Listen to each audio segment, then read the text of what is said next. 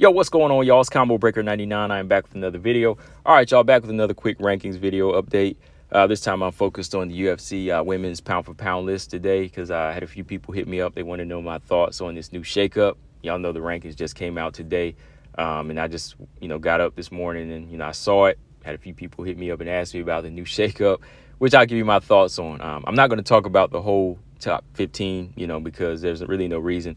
There's only one big shakeup here, That one big shakeup, of course, is Juliana Pena jumping up the highest. Everybody else pretty much is just going to drop one space, with her entering the top 5. So I'm just going to focus on the top 5 and kind of go from there. And then, I'll come in where the shakeup is and give you my thoughts because some people asked me about it.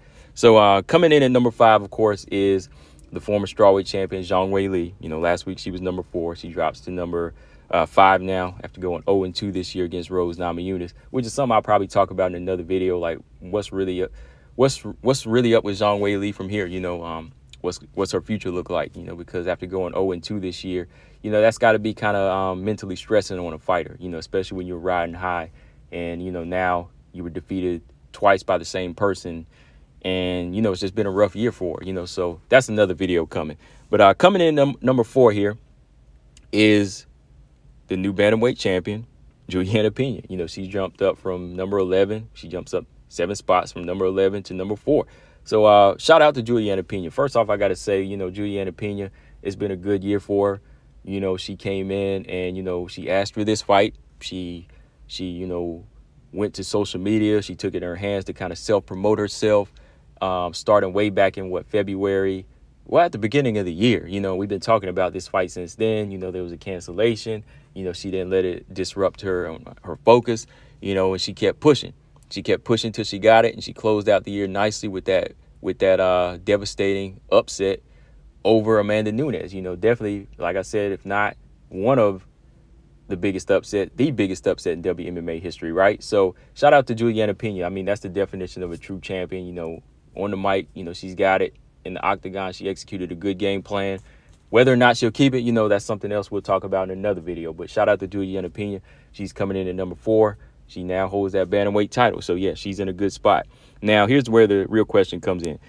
Number 3 is now the featherweight champion, Amanda Nunes. She drops down 2 spots from number 1 in the pound-for-pound list to number 3. And above her is the 2-time strawweight champion, Rose Namajunas, who elevated 1 spot. Now, some people, they already hit me up saying Rose over Nunes. Does she really deserve that?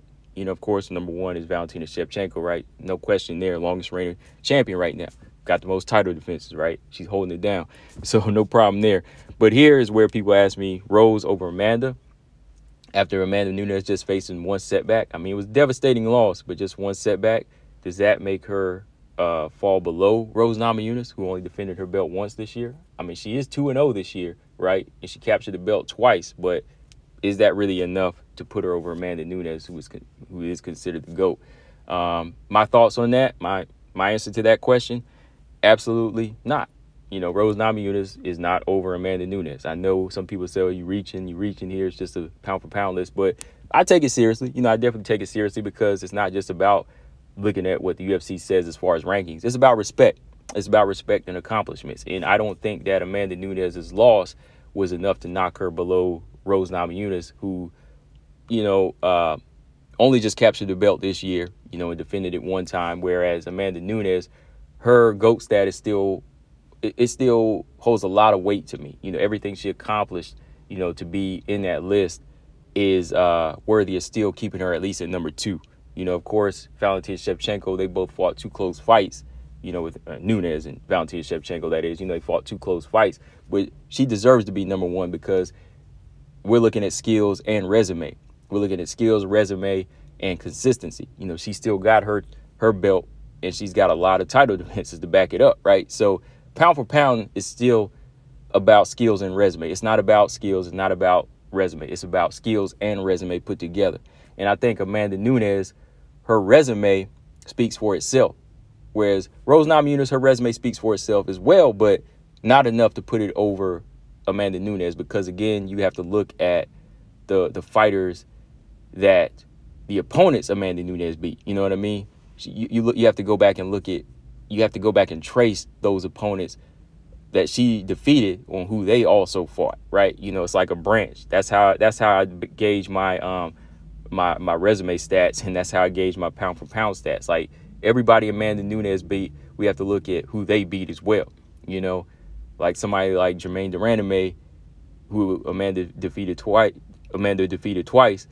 Jermaine Durandame holds a win over Juliana Pena. You know what I mean? So if you trace back who she beat some tough customers, right? She's beat a lot of them. You know, she has a lot of good names on her resume. Rose has some good names on her resume too, but there's a lot of second and third tier fighters there as well. You know, and then like if you really want to get deep, yes, she beat Zhang Weili twice, but who is Zhang Weili really beat too as well? Like Zhang Weili, of course, yes, she had a close fight with Joanna. She came out the victor. She stopped Jessica Andrade in the first round, right? But even before that, who is she really beat, right? Who she really beat to make her, everybody say she is like considered pound for pound a threat in the strawweight division, right? Like if you just want to really trace it back, whereas Amanda Nunes, you go down her list, she defeated Ronda Rousey, Miesha Tate, Holly Holm, GDR twice throughout her career, Shevchenko twice, a tough fighter, tough contender at featherweight, at featherweight, Felicia Spencer, right? So, and then holding down 2 divisions. You know, she's a 2-division world champion, 135 and 145. Now, I know some people say 145 is not really a division, but she did beat what they had there. So I think that's enough to say Amanda Nunes' status is not enough to be it's not enough to be knocked off to number 3 below Rose Namajunas. You know, just off of this one loss, in my opinion. So, yeah, that's my thoughts on that. That's the top 5, as y'all can see here.